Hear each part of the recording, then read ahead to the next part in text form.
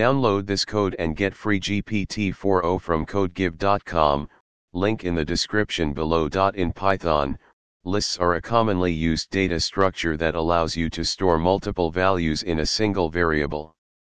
You can access individual elements in a list using their index. The index of the first element in a list is 0, the second element is 1, and so on. Here is a step-by-step tutorial on how to access elements of a Python list. 1. Create a list. 2. Access elements using positive index. You can access elements of a list using positive index values starting from 0. To access the first element of the list. To access the second element. 3. Access elements using negative index. You can also access elements of a list using negative index values. Negative indices count from the end of the list, with -1 being the last element.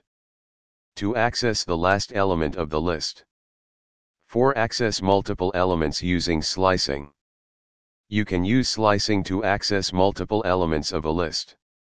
Slicing allows you to specify a range of indices to extract a sublist.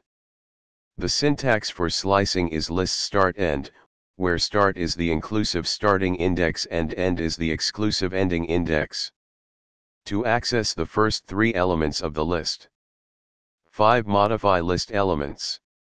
You can also modify elements of a list by assigning a new value to a specific index.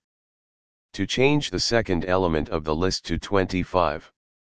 6. Check the length of a list. You can determine the number of elements in a list using the len function. That's it. You now know how to access and manipulate elements in a Python list. Lists are versatile data structures that are commonly used in Python programming for storing and manipulating collections of items.